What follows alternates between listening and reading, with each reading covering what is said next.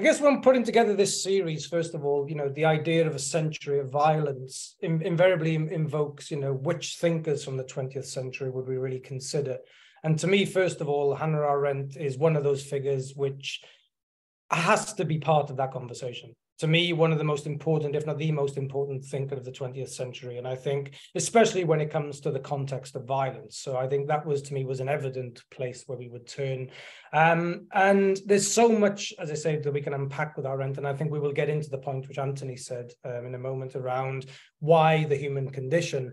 Obviously, it's great, Samantha, that you're happy to join us on this conversation today. And I'd like to start perhaps with, also I should apologize for people who are online that this bizarre kind of noise that's in the background. I'm actually in Heidelberg. I'd like to think it's the ghost of Arendt kind of flickering behind me. It's probably more the ghost of Heidegger, given the kind of technological glitch that's going on. So, but I'd like to start with the book which Richard Bernstein published a while back in terms of why we should read Hannah Arendt today. And rather than giving that as a statement, Samantha, I'd like to ask you that as a question. Why Hannah Arendt? What is it about Arendt that so compelled you as a scholar? And why is it that you think that she's so relevant to the world that we are inhabiting right now in terms of especially when we think about violence? Thank you for the invitation. It's a pleasure to talk with you. And I'm so happy that you brought up Dick Bernstein's book. And when I was going back through and rereading The Human Condition for our conversation today, I was thinking about, what a great loss it's been this year to lose him. And I wish he was here having this conversation with us. He actually wrote a whole book about Arendt and violence about 10 years ago. And that's a lovely note to start on. So thank you for that. Why the human condition? Why aren't we talking about the origins of totalitarianism or even Eichmann in Jerusalem when we're having a conversation about a century of violence? I think it's at the beginning of On Revolution even that Arendt says, this has been a century of wars and revolutions. And violence is so integral to so many of her works, and the way that she talks about it is not always explicit. Sometimes it's implicitly embedded in the larger framework of the argument that she's making about the nature of political action, revolution, or what it means to even make the world uncommon, to make things. The Human Condition is, I think, the most prescient and important book of Arendt's that we can read right now to begin to better understand what is unfolding in the 21st century today. One of the themes that she touches on at the very beginning of the book is the spectre of technology, which already in the middle of the 1950s, she had a sense was going to radically transform the condition of everyday life and ultimately the human condition. And we are experiencing that right now. She talks about so many things that feel like they're part of the fabric of our contemporary conversations today in this book. She talks about who we are, what we are, the creation of a waste economy, the collapse of the public sphere, the rise of the social, the loss of distinction between privacy and intimacy, the publication of private life in a social sphere. She talks about alienation and the ways in which alienation are ultimately transformed through the means of science, progress, in technology.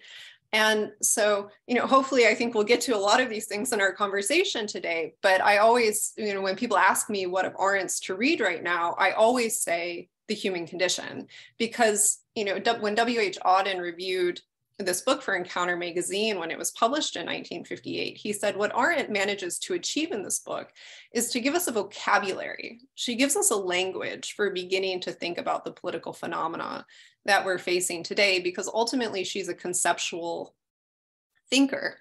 And none of these concepts are hard or fast or fixed, which I think is important to remember, but she does work with distinction, with concepts that are doing the work of distinction, to talk about privacy, to talk about public life, to talk about labor, to talk about work, to talk about action, to talk about speech, and so on.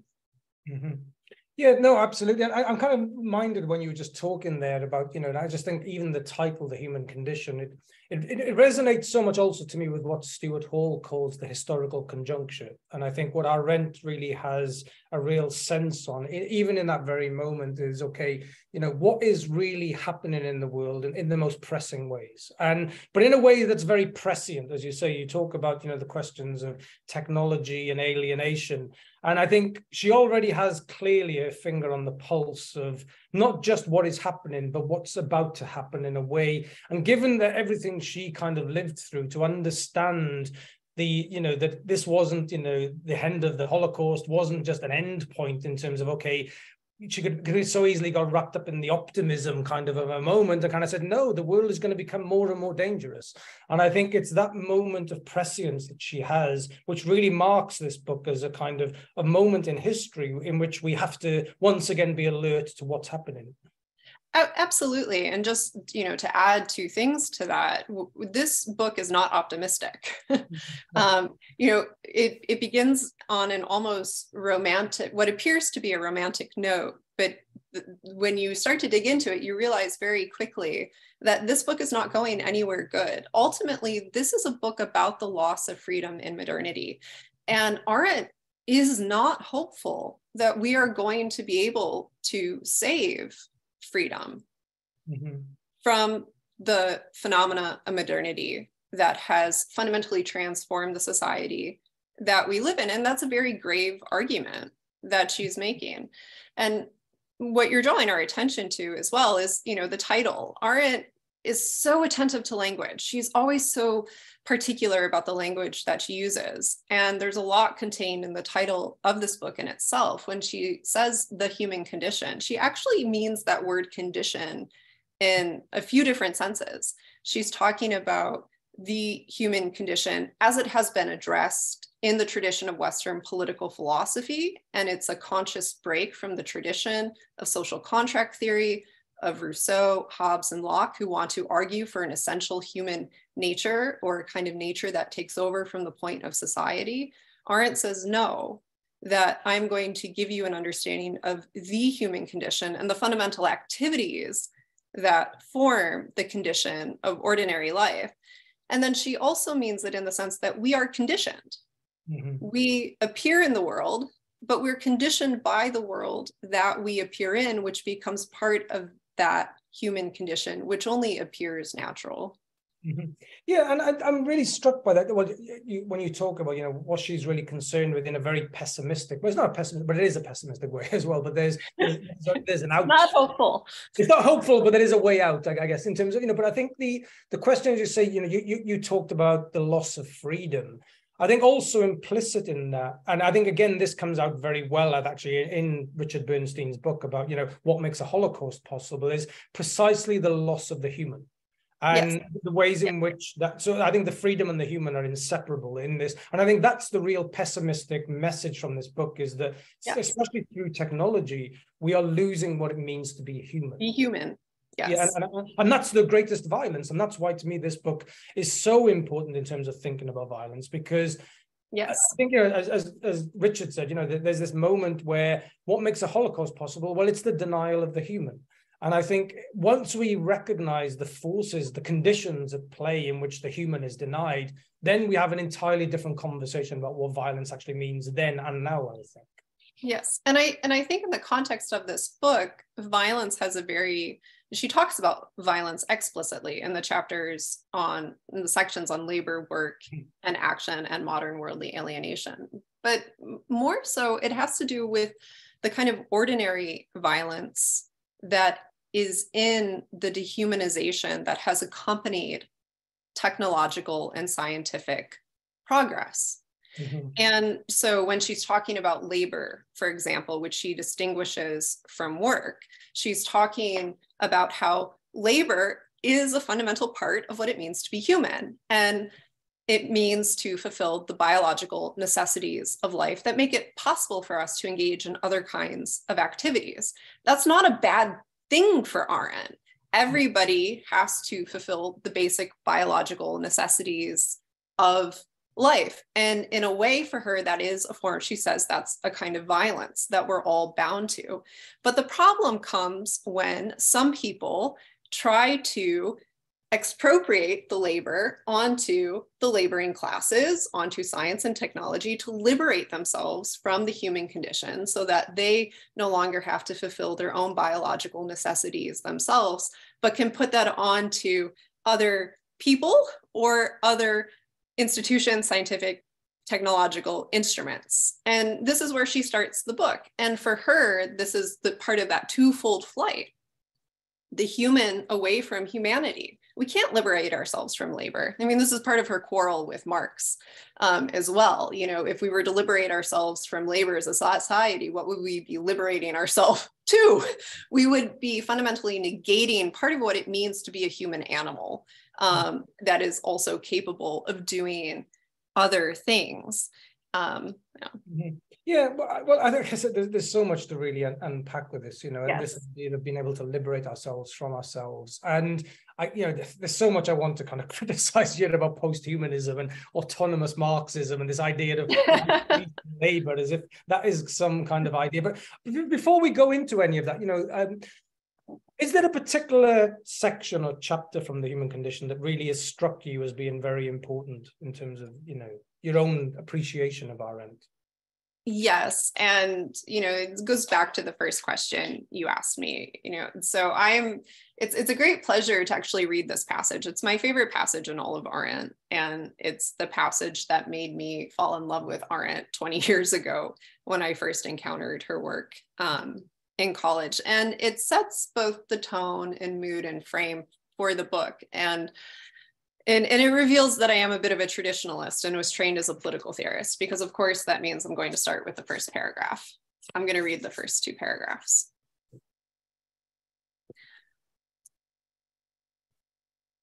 It's page 1 of the prologue, if anybody's following along. In 1957, an earth-born object made by man was launched into the universe, where for some weeks it circled the earth according to the same laws of gravitation that swing and keep in motion the celestial bodies, the sun, the moon, and the stars. To be sure, the man-made satellite was no moon or star, no heavenly body which could follow its circling path for a time span that to us mortals, bound by earthly time, lasts from eternity to eternity. Yet, for a time, it managed to stay in the skies. It dwelt and moved in proximity of the heavenly bodies, as though it had been admitted tentatively to their sublime company. This event, second in importance to no other, not even to the splitting of the atom, would have been greeted with unmitigated joy if it had not been for the uncomfortable military and political circumstances attending it. But curiously enough, this joy was not triumphal. It was not pride or awe at the tremendousness of human power and mastery which filled the hearts of men, who now, when they looked up from the earth toward the skies, could behold there a thing of their own making. The immediate reaction, expressed on the spur of the moment, was relief about the first step toward escape from men's imprisonment to the earth. And this strange statement, far from being the accidental slip of some American reporter, unwittingly echoed the extraordinary line which, more than 20 years ago, had been carved on the funeral obelisk for one of Russia's great scientists. Mankind will not remain bound to the earth forever. Such feelings have been commonplace for some time. They show that men everywhere are by no means slow to catch up and adjust to scientific discoveries and technical developments, but that, on the contrary, they have outsped them by decades. Mm-hmm.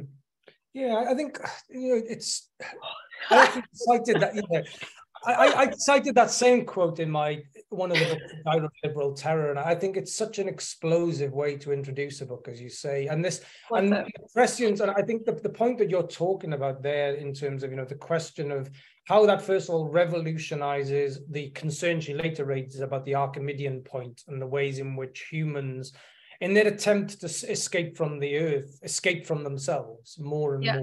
And we become more and more, and I'm wondering whether then that point around, I guess there's 2 points maybe you can, offer your thoughts on here. First of all, how that, I know Arendt talks about the moment that mankind, and especially mankind, can see the idea of the world complete, that's when we know we can destroy it, right? So that is this kind of moment of realization.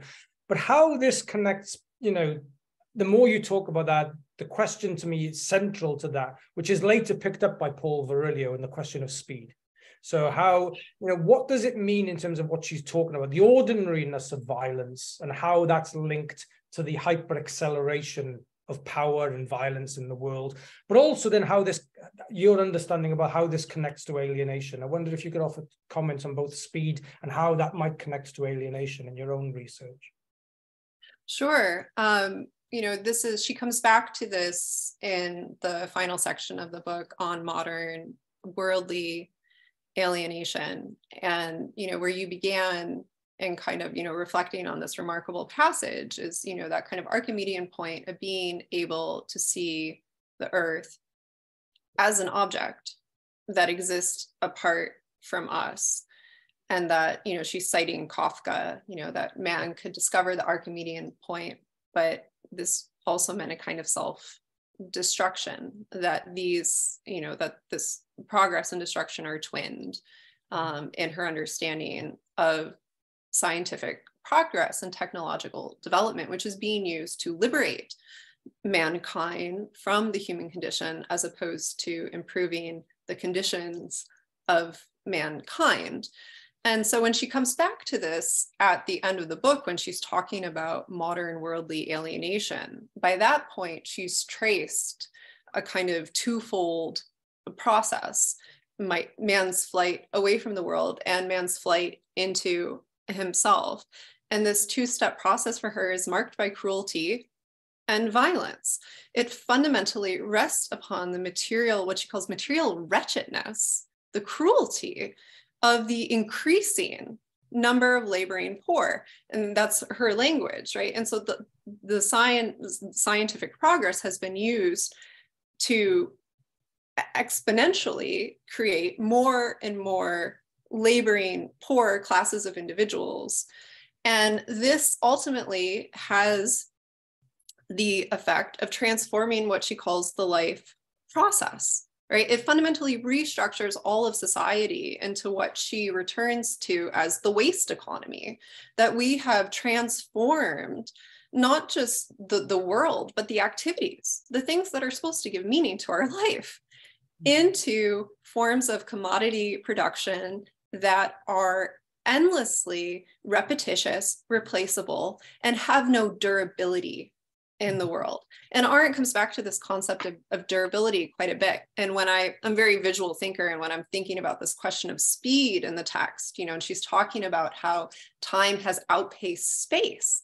Never have we been more connected today through technology, travel, and trade and never have we been more alienated. And this follows from what Arendt is laying out in this final section on worldly alienation, where to an extent, she's following Marx there, but she's very idiosyncratic.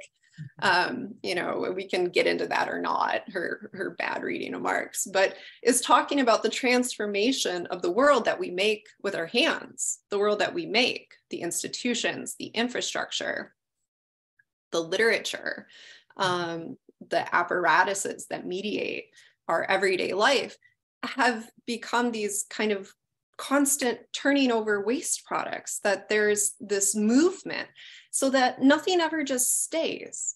Mm-hmm. There's no durability, there's no stability in a world that is constantly being mediated by technological, I want to say, production and reproduction. And this for her, I mean, the greater point to this for her is that it completely destroys the possibility for securing spaces of freedom, to come back to that earlier point, because the world, in being transformed into nothing more than a consumer society, is not a world. Because for her, worldliness and work are those enduring things that are bound by earthly time. We humans appear and we will disappear. We're born and we die, and our lives are marked by this linear temporality. And nothing can change that. But in a world where nothing lasts and everything is constantly replaceable, people have the desire to escape the earth altogether, to escape the human condition, to try to extend their lifespan. I mean, we see this, we can bring it down and talk about this in terms of contemporary political culture. We see this kind of waste economy in the way that laborers are treated in our contemporary society today, whether we're talking about Amazon warehouse workers, or we're talking about the gig economy, or we're talking about cheap fast fashion, I think it's called. You know, we see this unfolding. Long answer. There's so much there. Well, I think it's really interesting because, you know, it'd be tempted, but I think it'd be wrong to kind of say, on the one hand, you know, what Arendt's really dealing with in the historical trajectory of her work is almost like two different regimes of violence. There's almost like the exceptional violence of the Holocaust, and this is, you know, the violence which picked up by like the likes of Giorgio Agamben, who, you know, gives credit to Arendt in his theorization of violence of states of exception, the abandonment of law, this extreme violence. And then on the other hand, we have this violence which happens within law, this violence that happens within kind of, and it's a violence associated with the logic of technology and speed. But I think if we follow her work through, this is not so much just two different regimes of violence. She's already, you know, noting the ordinariness of violence in the Holocaust, right? And the ways in which then it's, you know, these things seep into one another in ways where, you know, the Nazi regime were hyper-technologizing everything, you know, and the ways in which the warning signs are clearly there for her. So it's not just exceptional violence and ordinary violence. No. Actually, you know, I'm thinking this then in the context of the idea of world alienation. You know, that if anybody knew what it meant to be worldless, it was Arendt. You know, she lived a worldless condition, you know, but then the way in which she's saying, well, actually, worldlessness has just taken a different form, and we need to understand that. And I think it's very prescient then, and I think, you know, parallels I find with her work and then with Zygmunt Bauman's later around waste lives, the figure of the refugee, and how all these things really coalesce, I think is very prescient, as you say, in the contemporary moment. Yes, and I think you're right to say that it's not a question, or it's not simply a question of exceptional violence or ordinary violence for Arendt. She's talks about violence, even just in this book alone, in several different ways. She talks about, as I mentioned earlier, the kind of violence that is attached to the labor of the body in the realm of necessity, that things are consumed as quickly, you know, they're made to be consumed and disappear. And she talks about the violence of fabrication in the chapter Work. All making requires violence be done to the earth, right? And the earth, she says, is our only home. And we have this responsibility to our earth because we don't know if life will be sustainable anywhere else. And yet all making is a form of violence done to the earth. And then when we get to the section on action, she's very attentive to draw a distinction between what is violence, what is power, importantly for her, and then what is strength and what is force. And for her, for those who maybe haven't read Arendt, violence is mute. It doesn't speak. It's always instrumental. It's a short-term strategy, and it has a teleology. It has an end, and it can destroy power. For Arendt, power is not something that exists. It's something that phenomenally appears wherever people are together and act together in concert with one another. But all of this is to say that for her, violence is a part of the human condition. right? And so if we try to attach any kind of extraordinary meaning to violence that leads us to want to eradicate violence from our lives, in that way, it would be dehumanizing in her account. But on the other hand, we have these political phenomena of violence, right? And I'm using the language of phenomena because Arendt's a phenomenologist, I think, in certain ways, and she's talking about how things appear at certain moments in time. But you brought up the Holocaust, of course, the origins of totalitarianism. But part of what the work that she's doing is also talking about the instrumentalization of violence over time and the way that it is appropriated by political movements in order to achieve certain ends. It's not exceptional at all. It is, as she jokes at Truth in Politics, like, why are we surprised politicians lie? Lying has always been part of politics from the beginning. Violence has always been a corollary, I want to say, to what we would call politics. The question for Arendt is a question of judgment. It's a question of thinking. It's always about thinking for Arendt and judgment. It's a question of when do we judge that political violence is necessary? And how do we judge political violence that we experience, record, witness in events, political phenomena like the emergence of totalitarianism in the 20th century? Yeah, well, I want to bring that up in terms of thinking about then totalitarianism in the 21st century, because again, I think, the roadmap to thinking through this is precisely, again, through the human condition. But I'm also struck about the point that you make about the clear distinctions she makes between power and violence. And I was always struck as very, transformative as an idea, the notion that she presents that violence is different to power. And actually, violence is often the recourse from those who have no power. Violence is actually revealing of the impotence of power, right? Yes. So it's the impotence of power which gives rise to violence. Now, I'm wondering how we can think about this then in the contemporary condition and how this links to questions of materiality. We talked previously about materiality, but also the ways in which, thinking about the material conditions of life, how does this call to violence now get manifested into a kind of politics of alienation and loneliness? And I'm interested in that connection, or if there is a connection as you see it now, between alienation, loneliness, and violence from a perspective of feeling impotent to power. And I'm wondering whether we kind of work with Arendt through thinking, and I'm thinking very much about ideas of broken white communities today, especially, where that kind of anger and rage is still so manifest today.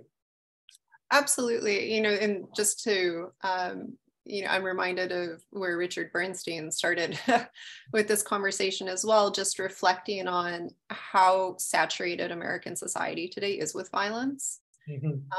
I read somewhere that I think by the time a person's 20 years old, they've seen something, it's an egregious number, like over 1,000 gun deaths on television, more than that. I mean, but, in combination with the news, violence is in the air of American society, as it were, saturated in the media, in the news media. And we were talking about materiality before the conversation formally started. And, thinking about the dispossession of the working classes in the United States, at least, I always come back to thinking about how, we've had economic stagnation in this country since 1972. People don't move anymore. There is no class mobilization. We don't have a functioning social infrastructure or welfare system, healthcare, education. We have virtually watched all of our public and political institutions be privatized since the 1970s, from the police to education and so on. And, part of this conversation is what happens not only when people no longer feel like they have power, but when people are experiencing a crisis of meaning. And I think that this is one of the things that Arendt really understood, was that it was important to talk about where people get their meaning from. And so one of the things that she highlights in The Human Condition is that with the transformation of society away from the family, with the death of God, the kind of traditional institutions that gave people meaning, to a society of laborers, people were expected to get their meaning from work. Well, what happens when you live in a society where there are jobs, or where there isn't labor or work that is rewarding but is punishing? Or what about the idea that that in itself is supposed to give people meaning in their lives? We are experiencing a grave existential crisis in this country right now, which is manifesting in various forms of violence. When I went back to Arendt's lecture on violence and power from 1968, I was struck by one of her responses to a question in the Q&A, where she talked about how the political party system in the United States is in large part to blame for the powerlessness that people feel, because the democratic birthright to political action and self-government has been outsourced to the party system, which has become a machine which alienates the voters.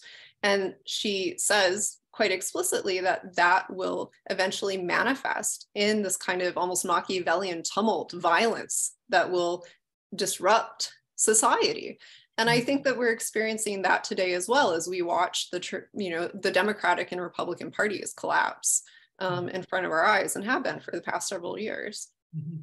Well, it's interesting when you talk about, and I'm really struck by that point about, what happens when people feel like there is no work, right? And there's no meaning to life because there's no work. And I know you mentioned previously about Amazon. And again, we can think about this in terms of the way in which the organization of the production of labor today is being increasingly automated and increasingly, linked to new economies of production. And it's not just that people now feel like there isn't work, there isn't going to be work. Right? And so the future in itself is an endemic terrain of isolation and loneliness. And in that moment, you can see where the seeds of violence, which Arendt would talk about, are so clearly manifesting already, in terms of the future. And I think that's a real worry in terms of the pessimism of Arendt. We could take that much further, really. But, anyway, she's not pessimistic enough compared to the contemporary condition. So. Yeah, well, I mean, I think certainly not in various ways. And, she talks a bit about automation toward the beginning of this book, and the specter of automation replacing the need for certain forms of laboring. And, that still remains a kind of specter today. One of the largest employers of Americans is truck drivers. And, we are perhaps or possibly moving into a future of automated vehicles. What happens as the modes of labor are transformed by technology, and people are not I don't know what the word is there, I don't want to say left behind, because it is more violent than that. It's a kind of cruelty that doesn't actually improve the conditions of everyday life for working class people. I think you're right, because the narrative of left behind means they can eventually catch up. And I think that which is a myth. I mean, it's not. No. Yeah. I know. So, well, I want to bring this back also then to the point that you made, about, how do we then think, and again, I agree with you in terms of, to me, one of the most important aspects of the human condition is to say, that, and how it applies to the contemporary moment. If we think, even especially the contemporary left, if we can call it that anymore, I think, but it's plagued by two kind of issues. One's the crisis of imagination, and one's the crisis of action, right? And those two questions are central to the human condition. How do we deal with the crisis of thinking and the crisis of action? And I'm wondering how you feel that reads again now in the contemporary moment, and the importance you attributed to thinking in Arendt's work. Yes. So one of the premises to this book, which she lays out at the end of the prologue, is, probably one of her most cited quotations, which is that this book is about nothing more than to stop and think what we are doing. And philosophically, part of what she's doing is talking about the ancient distinction between the vita activa and the vita contemplativa, the life of action and the life of the mind. And she is trying to raise them to an equal platform. as it were, that both of these are necessary to one another. For Arendt, all thinking moves from experience in the world, and we have to think what it is we are doing, but to engage in thinking, we have to stop acting and we have to retreat so that we can have that space in time to reflect in solitude on our actions.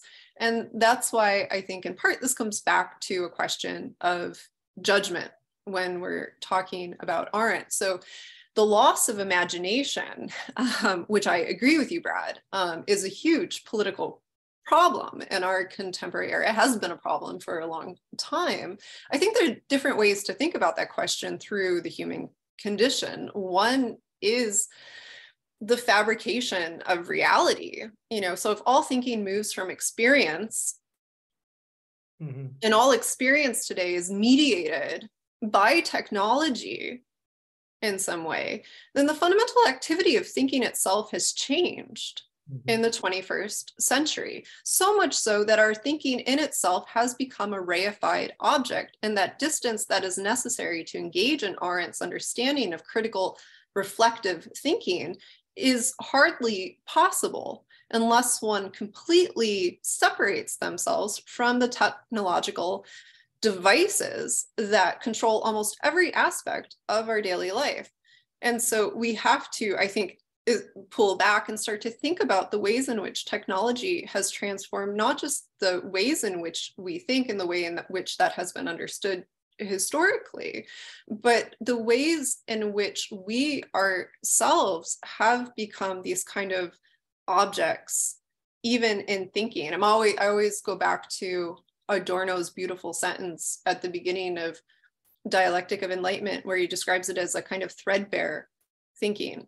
There's no there, as it were, in thinking. I think that's part of it. So how do we begin to think about a new political imaginary that is connected to and apart from technology? And this is one of the questions that I've looked at in the research on loneliness, because the statistics are really interesting. If you look at the Pew Research Center on Political Action and Technology, the more time a person spends on a social media platform, the more likely they are to feel lonely, anxious, and depressed.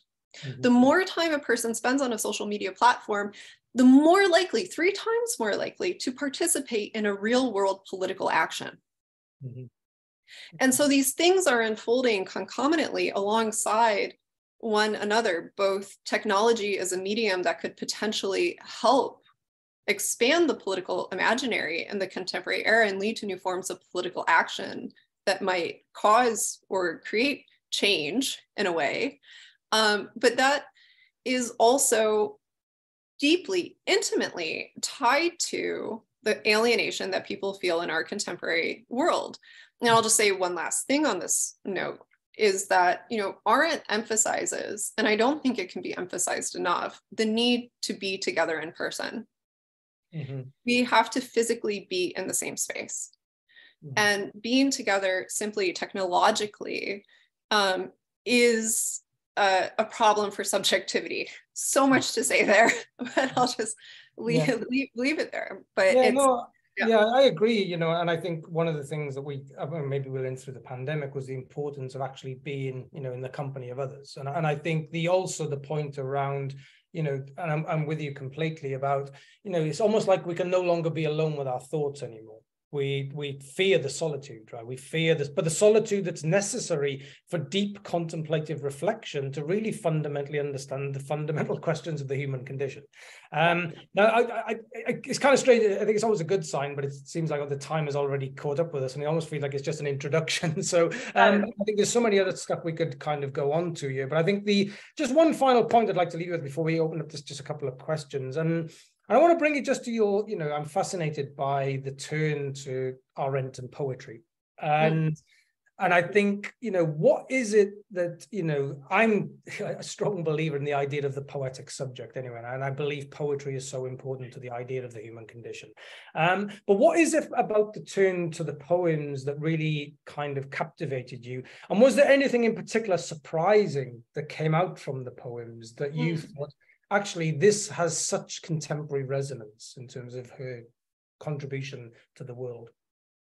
Yes, we need much more time. And the section on poetry and the human condition occupies a really interesting space between the end of the chapter section on work and the beginning of the section on action. Mm-hmm. And it is a really important part of the book. It's very disarming in a lot of respects when you get to it. She's been talking about Marx and labor and what is a work activity and what is a laboring activity. And then she gets to art. Mm-hmm. She gets to poetics. And if durability is what is lost in the transformation of society into a waste economy through the socialization of society, then it is the possibility of art and poetics that might provide some sense of durability in the world. And she says that poetry is the form that is closest to the thinking process itself. Every time you write something or make something, you're engaging in a kind of act of translation. But poetry for Arendt is a bridge between that life of the mind and the life of action. I mentioned the vita activa and vita contemplativa, that kind of distinction. One of Arendt's great contributions is that she adds a third category, which is the life of the mind. And I always go back to this question that she wrote in one of her journals, which is, gibt es ein Denken, das nicht tyrannisch ist? Is there a way of thinking that's not tyrannical? I think if Arendt had written out an answer to that question, it would have been poetic thinking. Mm-hmm. Because it is a way of thinking that allows one to place things into conversation with one another without succumbing to any kind of reductive or deductive logic in thinking. So it's about creating possibility and the work of beginnings, which of course is essential to Arendt in this book as well, and the way that she comes to conceptualize natality as the ontological foundation for all political action. The idea that everyone can bring something new into this world. Mm-hmm. But, yeah, no, absolutely. And I think the other understanding of poetics in there, this idea that the poetic always speaks from the void, but it's committed to the open. And I think there is something in Arendt that we see with that. So I think there's so much more we could talk about that, but I think we should probably invite Anthony back in and open it up to some questions. So thanks so much, Samantha. Thank you, Brad. Yeah, thanks so much to both of you. So yeah, let's just get diving straight in. So there's a couple of questions about convergences and divergences. So the first one from Jason asks, Arendt wrote her essay on violence in 1969. How did that account build on or diverge from her account of violence in the human condition? Great question. So in the human condition, Arendt talks about violence in the section on action, where she draws a distinction between violence, power, and then force and strength. And I think that she unfolds that further in the longer essay on violence in 68 and 69 in the context of the student protest movements, the Black Power movements, the protest at Columbia University, and what is happening more generally. She spends more time talking about the distinction between strength and force in that later work, but she doesn't move away from the idea that violence is mute, is instrumental, and does not, and the idea that violence is that violence can negate power. I think what she emphasizes in the work on violence, which is very much a kind of critique of Sartre's introduction to Fanon's work, Wretched of the Earth, and Fanon's critique of violence in that work, is this question I brought up earlier of judgment.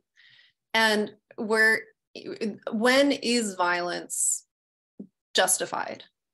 Right? And Arendt never really goes past that question, but she puts it on the table because she's not nonviolent. She thinks that violence is absolutely sometimes politically necessary in liberation struggles. She argues for the formation of a Jewish army to fight the Nazis. She argues that Adolf Eichmann has to be murdered extra legally for his crimes against humanity, but she doesn't go there in her work. I would say those are the main distinctions. Brad, do you? What?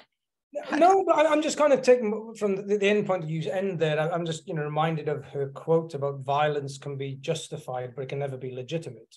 Yes, right? And I think that's that's an important rejoinder to that, in the sense where of course we can always justify violence, right? And we can always say, well, there are just causes for violence in certain ways, and she herself, would say under certain circumstances we have to acknowledge that violence becomes necessary in this moment of who would deny somebody in the Warsaw Ghetto from bearing arms to kind of resist, right? So, and for her, but then she always says we can never legitimate it morally. We can never say, that there's, and I think that is where there's a contrast with Fanon, but I think there's also a commonality with Fanon as well, because Fanon basically begs the question, people think about Fanon as a justification for violence, whereas there's a very clear non-violent reading in Fanon, and Fanon's question is, well, what happens the day after the violence? And I think there's a lot more commonality between them actually than differences sometimes. I agree with you in that reading. And Arendt's drawing this distinction, and it's a political distinction, between the violence that is sometimes necessary in a moment of revolt or revolution, and then the moment of constitution, of law giving that gives form to a new political order. For her, those are two distinct moments, and there's something that happens between them. And that's why violence cannot be read within the language of legitimacy, which for her is political, because it assumes the already constitution of power. And violence is a form of damage, even when it's necessary.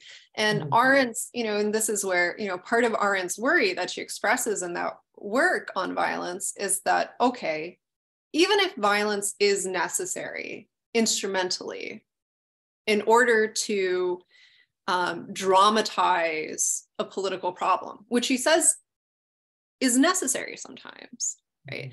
What happens if the demands aren't met? Then violence becomes a part of the fabric of the society and tears it apart. But she kind of leaves it there. She doesn't really go past that. But I guess maybe she doesn't, in the sense, because I think for her, there is always a counter to violence, in the sense of all forms of violence require a political solution, right? And that only comes from acting in concert. So I think in that sense, we can labor on the different justifications for violence, but if we can say, okay, there are certain moments in history where we would wish violence wasn't necessary, but it happens. But then the question becomes, what do we do about it? And she doesn't find an answer in violence. She finds an answer in the political. And I think that's where it becomes... In power, yes. In action, in acting, which can bring power into existence, which is the only means for her we have to secure freedom. Yeah, absolutely. Yeah. Thank you. So I promised a second convergence, divergence question. So Brooke asks, how Arendt thought in the human condition was influenced by Heidegger's discussions of technology. Where does it overlap and where does it depart from it? That's a huge question as well. These are great questions. Heidegger's work on poetry and technology is, I think, quite present in the human condition, especially in the sections on reification, where she's talking about the object nature of the world. And, I think Arendt's greatest divergence from Heidegger is in her conceptualization of thinking and the way in which she is placing the vita contemplativa and the vita activa on the same plane with one another. I would say those are the kind of two most striking things to me. Yeah, can I just add one into that? And I think, the point is that I think Heidegger's work on technology is prescient in everybody after Heidegger. Right? So I think, and unless you're kind of a technological fetishist, I think you have to engage with Heidegger's work on technology. So I think that, of course, there's the influence there. But I agree that Arendt also goes in a different direction to Heidegger as well. So. Thank you. So there's a interesting question from Graham Tiffany, who asks about, or he comments, philosophy seems to be on the back foot in the sense that there are lots of commentaries on violence coming from biological, sociobiological, and genetic positions. He cites a book called The Anatomy of Violence, subtitle The Biological Roots of Crime by Adrian Rain. So Graham comments that these voices, these more biological, genetic voices, seem to have more influence on public opinion, for example, in relation to things like predictive policing. So Graham asks, why is this happening? Why is the biological and genetic frameworks having so much more influence? And what can be done to reassert the value of philosophy in shaping public policy in relation to violence? So again, a big canvas question. So I guess you just have to pick the bits that you want to pick up on.